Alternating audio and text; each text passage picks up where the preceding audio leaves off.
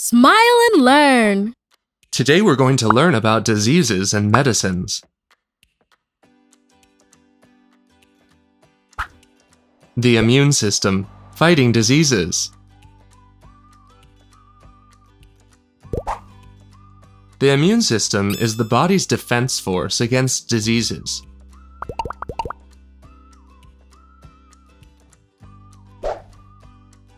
It is in charge of recognizing and eliminating viruses and other pathogenic microorganisms that may cause diseases.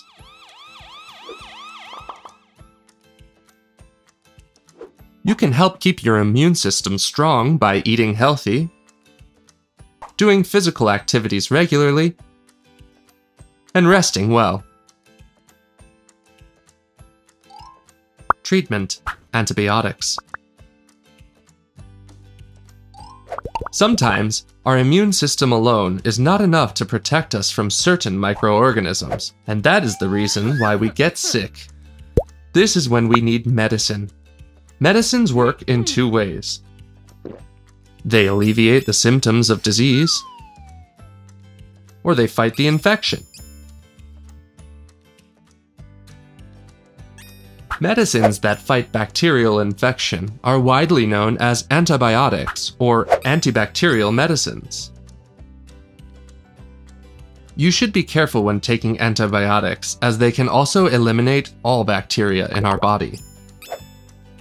This is a problem because some of those bacteria, like the intestinal flora, are beneficial. Another problem with antibiotics is that they can cause bacterial resistance.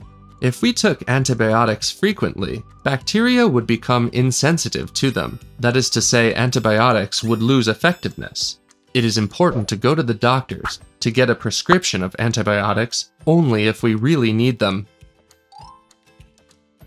Alexander Fleming made one of the most important discoveries in medicine: penicillin, the first antibiotic in the 20th century. This discovery has saved millions of human lives. Did you know that thanks to his discovery, Fleming was awarded the Nobel Prize of Medicine in 1945? Prevention: vaccination. Vaccines have been developed for many diseases. Do you know how these vaccines came about? Edward Jenner was the first scientist in Europe who succeeded in immunizing a human being following a process similar to vaccination. In the 19th century, Louis Pasteur followed up on Jenner's research. This is how vaccines for diseases that caused many deaths started to be developed. Also, the frequency with which diseases like measles or mumps appear was reduced. Vaccines prepare our immune system, showing it how to recognize a virus. It's like meeting someone for the first time. He or she will not be a stranger anymore. Next time you see them, you'll know who they are. The same thing happens with vaccines and our immune system.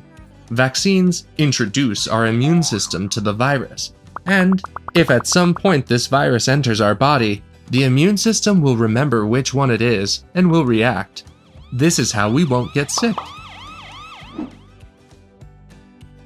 However, there's no vaccine yet for many diseases like Ebola or other new surging viruses. Other medicine. As we have already discussed, there are other medicines to alleviate some symptoms.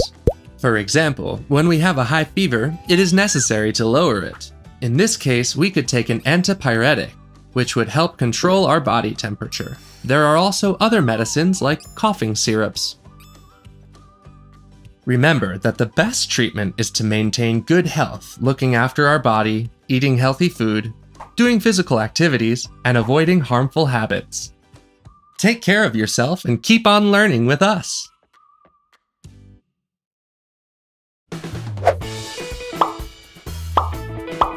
Did you like the video? We have so many more!